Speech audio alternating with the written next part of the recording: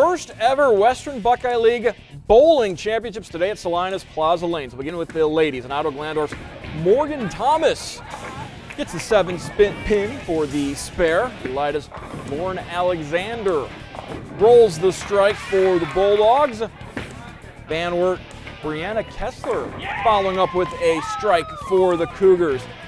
Salina's Carly Huber knocks them all down. Salina would finish 5th as a team. Defiance's Kathy McCoy comes up with a strike.